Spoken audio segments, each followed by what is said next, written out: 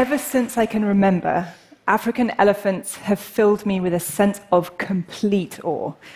They are the largest land mammal alive today on planet Earth, weighing up to 7 tons, standing 3.5 meters tall at the shoulder.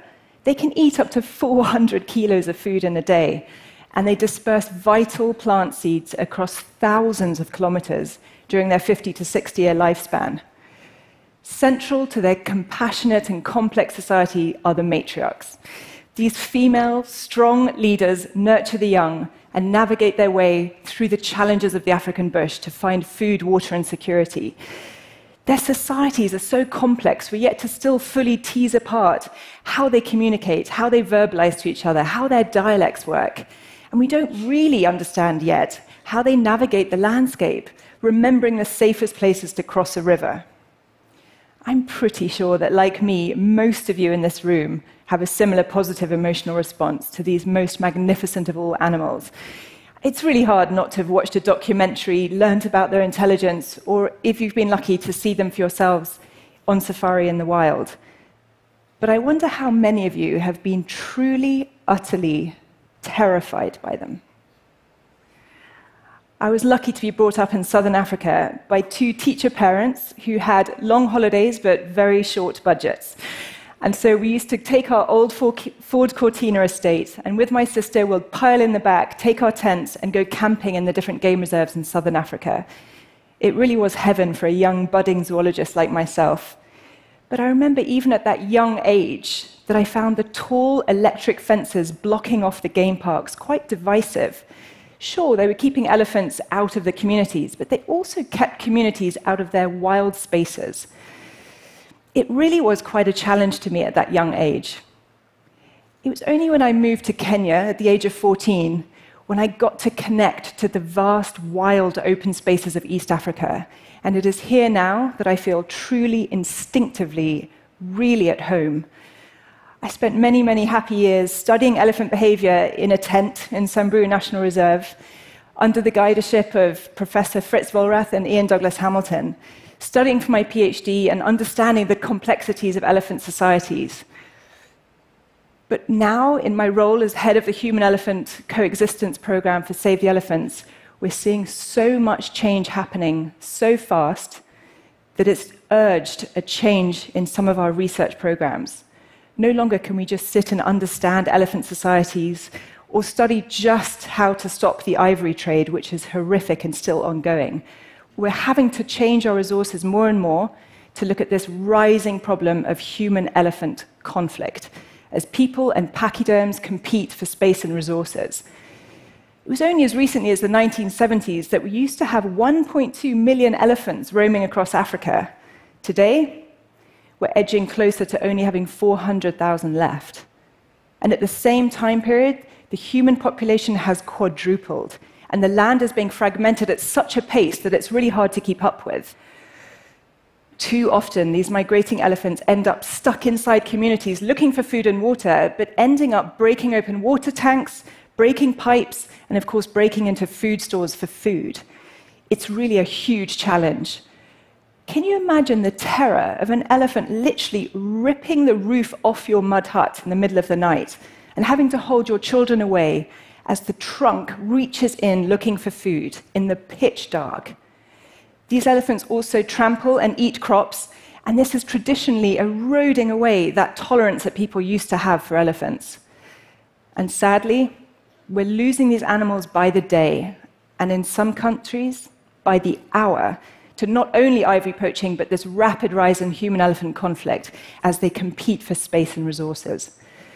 It's a massive challenge. I mean, how do you keep 7-ton pachyderms that often come in groups of 10 or 12 out of these very small rural farms when you're dealing with people who are living on the very edge of poverty?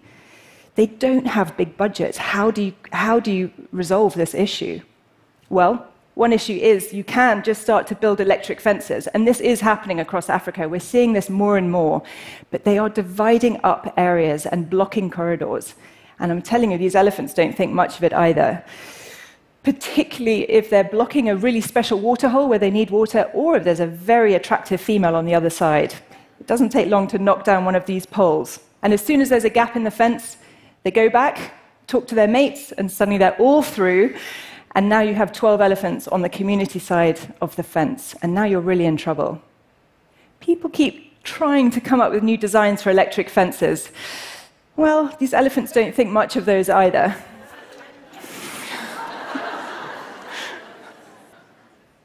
So rather than having these hard-line, straight, electric, really divisive, migratory blocking fences, there must be other ways to look at this challenge. I'm much more interested in holistic and natural methods to keep elephants and people apart where necessary. Simply talking to people, talking to rural pastoralists in northern Kenya who have so much knowledge about the bush, we discovered this story that they had, that elephants would not feed on trees that had wild beehives in them. Now, this was an interesting story. As the elephants were foraging on the tree, they would break branches and perhaps break open a wild beehive, and those bees would fly out of their natural nests and sting the elephants. Now, if the elephants got stung, perhaps they would remember that this tree was dangerous and they wouldn't come back to that same site. It seems impossible that they could be stung through a thick skin. Elephant skin is around 2 centimeters thick. But it seems that they sting them around the watery areas, around the eyes, behind the ears, in the mouth, up the trunk. You can imagine they would remember that very quickly. And it's not really one sting that they're scared of. African bees have a phenomenal ability. When they sting in one site, they release a pheromone that triggers the rest of the bees to come and sting the same site. So it's not one bee sting that they're scared of. It's perhaps thousands of bee stings coming to sting in the same area that they're afraid of. And of course, a good matriarch would always keep her young away from such a threat. Young calves have much thinner skins, and it's potential that they could be stung through their thinner skins. So for my PhD, I had this unusual challenge of trying to work out how African elephants and African bees would interact, when the theory was that they wouldn't interact at all. How was I going to study this?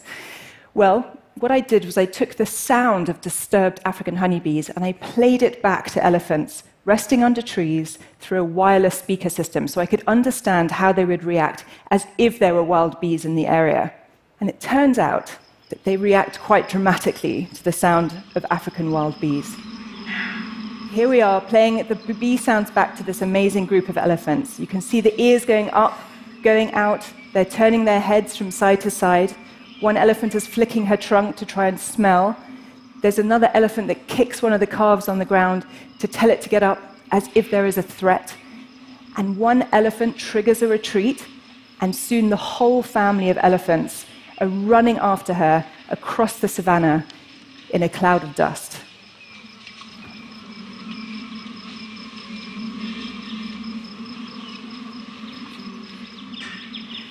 Now, I've done this experiment many, many times, and the elephants almost always flee. Not only do they run away, but they dust themselves as they're running, as if to knock bees out of the air. And we placed infrasonic microphones around the elephants as we did these experiments, and it turns out they're communicating to each other in infrasonic rumbles to warn each other of the threat of bees and to stay away from the area. So these behavioral discoveries really helped us understand how elephants would react should they hear or see bee sounds. This led me to invent a novel design for a beehive fence, which we are now building around small 1 to 2 acre farms on the most vulnerable frontline areas of Africa where humans and elephants are competing for space. These beehive fences are very, very simple. We use 12 beehives and 12 dummy hives to protect 1 acre of farmland. Now, a dummy hive is simply a piece of plywood which we cut into squares, paint yellow, and hang in between the hives. We're basically tricking the elephants into thinking there are more beehives than there really are. And of course, it literally halves the cost of the fence. So there's a hive and a dummy hive and a beehive and a dummy hive every 10 meters around the outside boundary. They're held up by posts with a shade roof to protect the bees, and they're interconnected with a simple piece of plain wire which goes all the way around, connecting the hives. So if an elephant tries to enter the farm, he will avoid the beehive at all cost, but he might try and push through between the hive and the dummy hive, causing all the beehives to swing as the wire hits his chest. And as we know from our research work, this will cause the elephants to flee and run away, and hopefully remember not to come back to that risky area.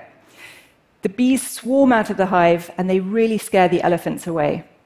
These beehive fences we're studying using things like camera traps to help us understand how elephants are responding to them at nighttime, which is when most of the crop raiding occurs. And we found in our study farms that we're keeping up to 80% of elephants outside of the boundaries of these farms. And the bees in the beehive fences are also pollinating the fields.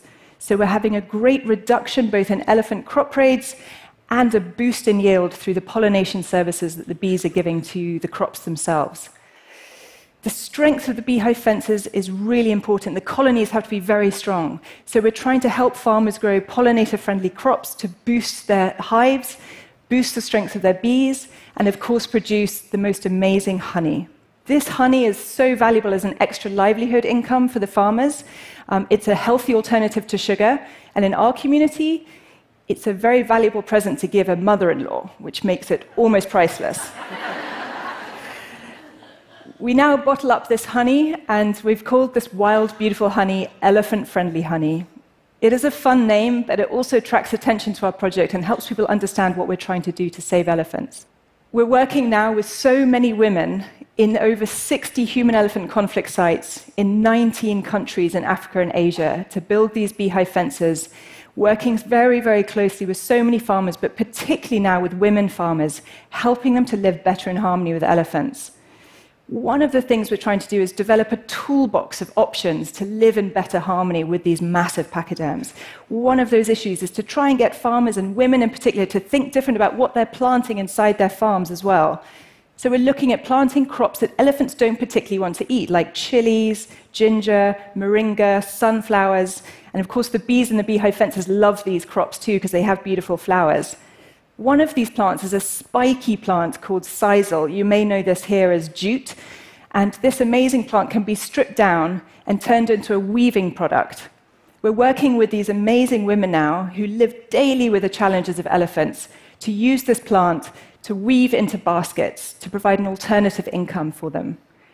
We've just started construction only 3 weeks ago on a women's enterprise center where we're going to be working with these women not only as expert beekeepers, but as amazing basket weavers. They're going to be processing chili oils, sunflower oils, making lip balms and honey, and we're some way on our way to helping these participating farmers live with better eco-generating projects that live and work better with living with elephants. So whether it's matriarchs or mothers or researchers like myself, I do see more women coming to the forefront now to think differently and more boldly about the challenges that we face, with more innovation and perhaps with some more empathy towards each other. I do believe we can move from a state of conflict with elephants to true coexistence. Thank you.